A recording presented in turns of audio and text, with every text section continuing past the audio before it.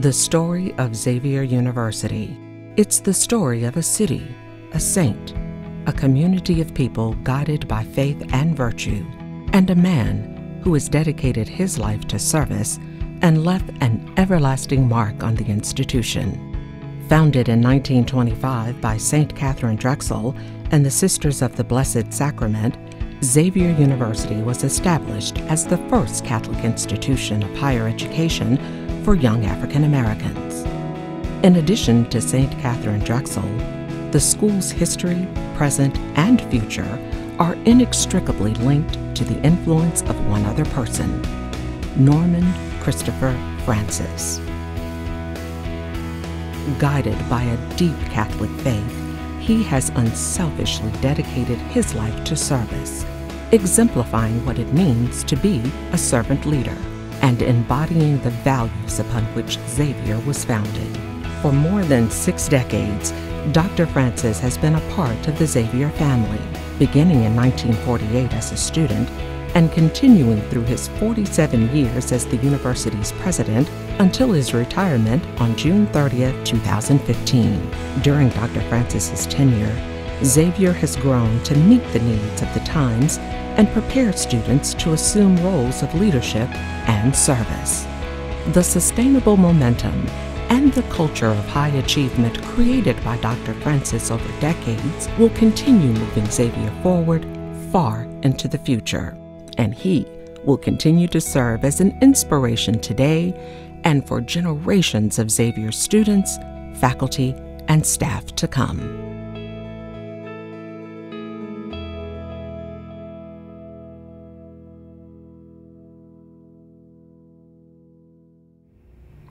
So Dr. Francis, thank you for taking the time to talk to me today. I know you've been a part of the Xavier University community for more than 6 decades, starting in 1948. You know, most of us can recall the anticipation and fears we had that first day as freshmen. And how is it that you attended Xavier? Well, you know, I had known about this lady who had started school in New Orleans, born and raised in Lafayette, a little small country town. My sister had gone to Xavier that year before me, and I thought, well, that's where I want to go to school. Unfortunately, we came from meager means, and my dad was a barber. He said he couldn't afford that. So I decided, well, I'm going to go to the Army. Thank God a good nun intervened and got me a scholarship, and I wound up on the campus in 1948. What is it that that's kept you at Xavier all these years? Well, 2 things. Every year was a better year than the one before it. I saw more students who were succeeding at things they never thought they could ever do or be.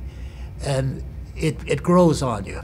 And I have to say to you that one of the greatest thrills, if you want to call it that, for a person who works in a college or even a high school, but someone who is a president and seeing a commencement.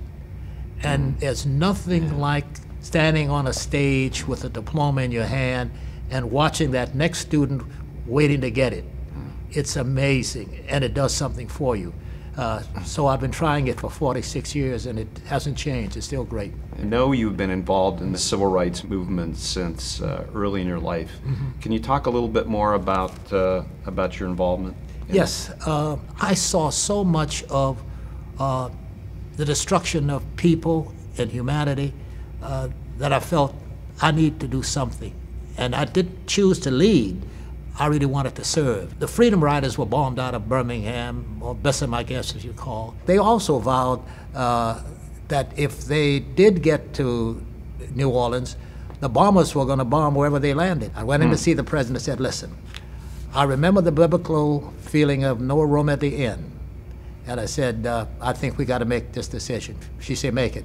And sure enough, right on this campus, those Freedom Riders spent the night after they were bombed in Bessemer. And I can tell you, what a sight. I stood on the steps of this dormitory, and it was a terrible sight, terrible sight. That's something I'll never forget.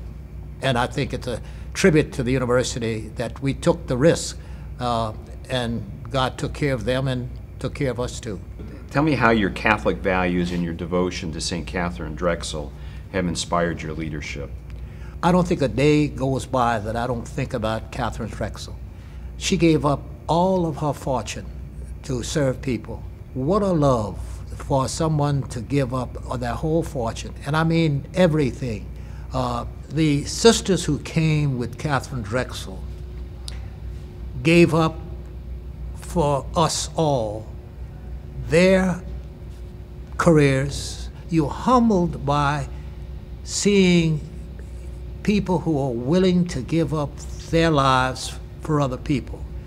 And to be among a community of giving, and not just giving money. You know, people who have money give money and they say thank you, bye-bye. No, they were giving their lives and doing it in a way that said, I believe you are not only somebody special, but that you have something that you're going to offer to somebody else. And it's been a motto around here that once you get it, pass it on. Xavier is on the cusp of doing greater things. And it's not because I'm leaving, because I don't like to use the word I. For people around me know that I always say we. And that comes from my parents, because we were brought up in that biblical system that said you are a part of a family, you share, and you treat people like you want to be treated and the like. And so it was important for us and for me, having served in this role, to never let Catherine Drexel down. Your life was marked by many firsts. You were the first African American to be admitted to Loyola Law School, the first African American to head this university, the first African American on the New Orleans Civil Service Commission. How do you account for so many firsts? I always was serving, and it's a basic principle. Anybody who expects to so-called lead has got to first serve. And there's nothing I would ask anybody to do that I wouldn't do myself. People get amazed when I say, my daddy believed you had to work, and you had to start earlier. I started at 6 years of age because I had to take the cow out to pasture in the wintertime. And then I worked my way by teaching in the summertime recreation. I shined shoes on the main street of my city. And I got to tell you, I learned more about life shining shoes because I saw every character you ever want to meet. Leadership means getting people with you and you work with them. That's been the secret. Dr. Francis, permit me to highlight just some of the changes that have taken place between your inauguration in 1968 and the Xavier that we see today. It's really an incredible list. So the enrollment has more than tripled. In 1968, the campus consisted of 5 permanent buildings and a collection of houses, trailers and temporary units, many of which were World War II surplus. You remember that, don't you? Yes, Camp Clocher. Yeah, the total campus would have easily fit on one city block. Today we have 16 permanent buildings and manicured green spaces extending out over 63.4 acres. Beyond the readily visible changes, the endowment has grown from under 20 million to over 160 million. Your first graduation class consisted of 179 students. During the intervening years, you have placed the Xavier diplomas in the hands of almost 20,000 graduates.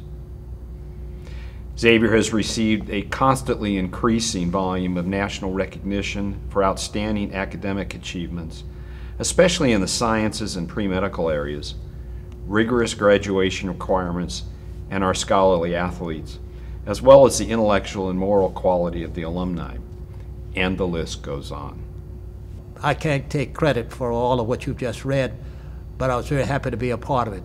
The first 2 people I called when the sisters asked me to serve as the first lay president were 2 alumni members who one had worked with me when I was executive vice president at Xavier and had gone to Washington. The other was working for the anti-poverty program.